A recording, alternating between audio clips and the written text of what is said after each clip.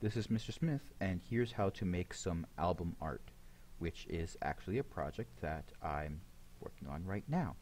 Here's the rubric for it. So when you hand this in, it's going to have to be saved as a PNG file and is going to need to be square. Usually when you create a new file in an image editor, it wants to make it a rectangle, so you're going to have to make sure it's a square.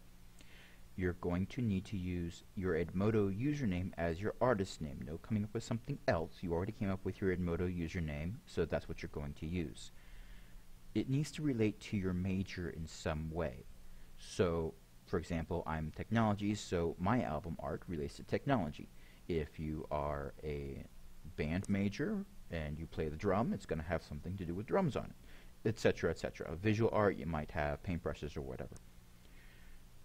The image needs to include art from openclipart.org. I'm not asking you to draw from scratch. Drawing with the mouse is very difficult, so I'm not going to require that for my 9-week students. So we're going to go to openclipart.org because the majority of the art that's there is free to use. You don't even need to cite your sources for that because it's open source. It's public domain. So that's very useful. And you're going to need to do some stuff that isn't just from openclipart.org. So you can change some colors, you can apply some filters, stuff that you may have done with the Creative Commons assignment, which is a level 2 assignment on the website as well. So let's get started. Here's the sample that I made earlier, and we are going to make a new one. So we're going to go to File, and we're going to go to New, not Create, New, the very first option. And I put in 600 by 600. You can put in different numbers so long as they're both the same. I strongly recommend 600 by 600 because it gives you enough room to play around in, but it's not so large that you're going to run into issues with the computer getting really, really slow. Remember, these computers are kind of old. They're older than our kindergartners.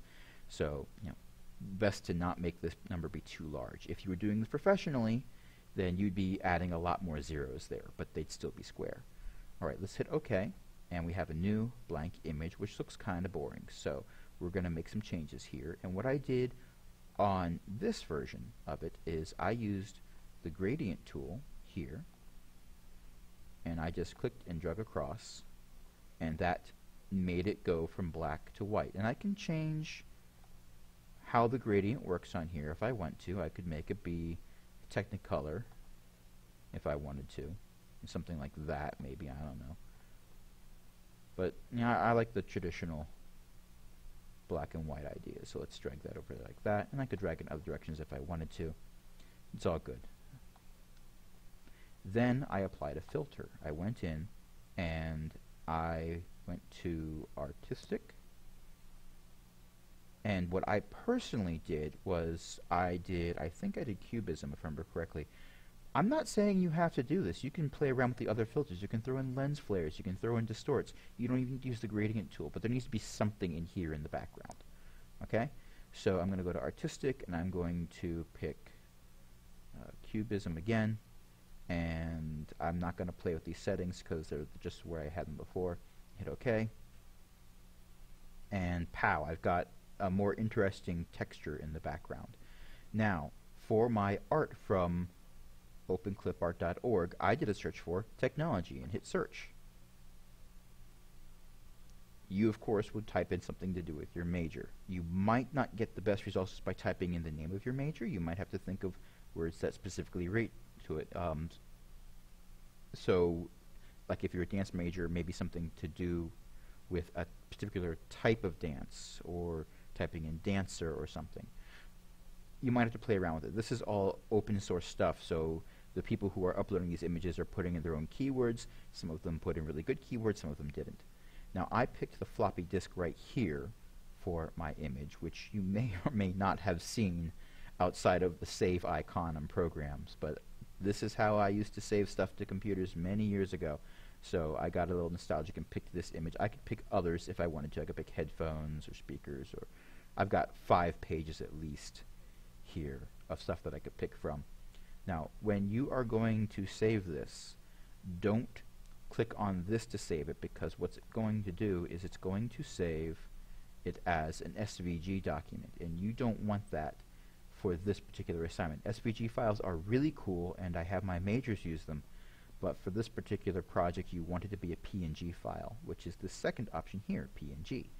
Now you have to tell it how big a file you want. Now if you want a small image, maybe 200 pixels, type in 200 and click PNG, and it will give you an image that's 200 pixels wide. If you want something larger, you type in a larger number. I think the limit is 600, 500, something like that. But for this particular example, I typed in 500 and got this. Then I right-clicked on it, and I picked Save Image As. Now, I've already done that. It's already saved, so I'm not going to do that again. I have it over here in this folder right here. Okay, so back to this. What's really cool about GIMP right now, the new version of GIMP, which I've installed on the computers, is I can click on this and just drag this over, and pow, there it is. And if I don't like it in the middle, I can use the Move tool, which is this one right here, and I can drag this around and put it in a different location. I've made this kind of big, so I don't have a lot of room to move it, but if I had brought in a smaller image, I could place it in different locations. I could have it in the corner, I could keep it right in the middle if I wanted to. It's up to you. Now I need to add my text, and to do that I'm going to use the text tool here. And I've already picked my font. I picked one called Architect's Daughter because it's kind of, it looks like a handwriting font. And back in the day when we used these, we would write on the labels with some type of marker. So that's what I'm going to do. I'm going to make it look like that. And I'm going to name my album Save Your Work because it's something I tell people to do frequently. So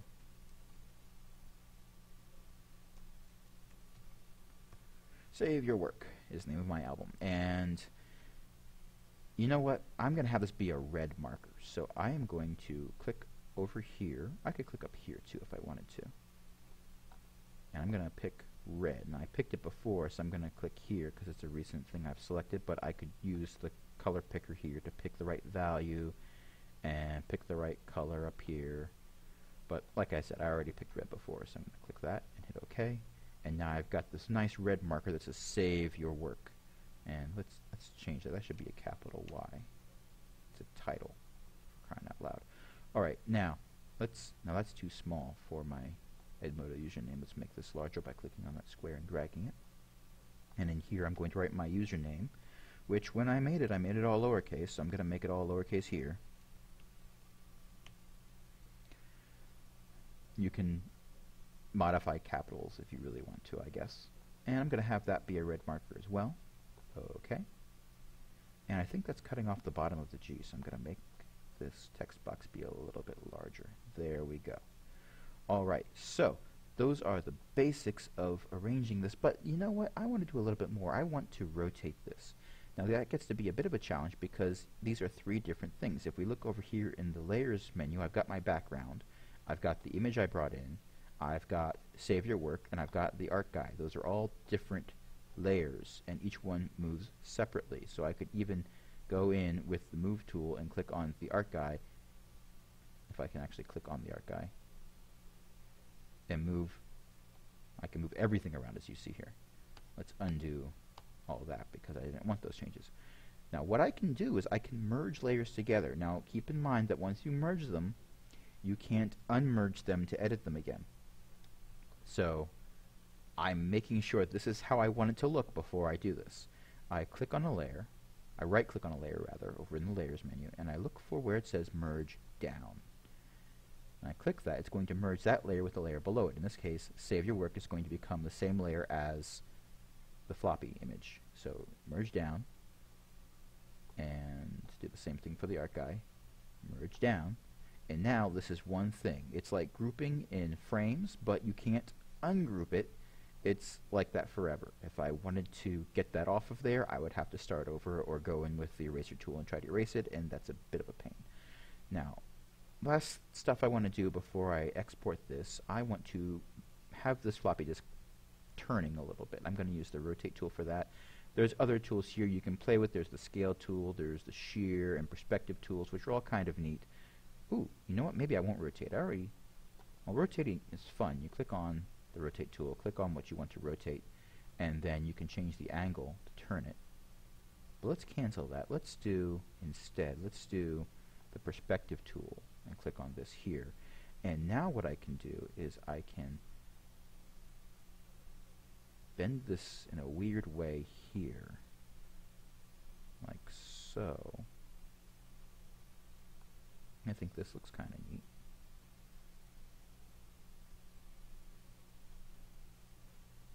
And that looks about even. Hit transform, and there we go. So there's my album art. Oh, I'm still doing that. Let's get out of that tool.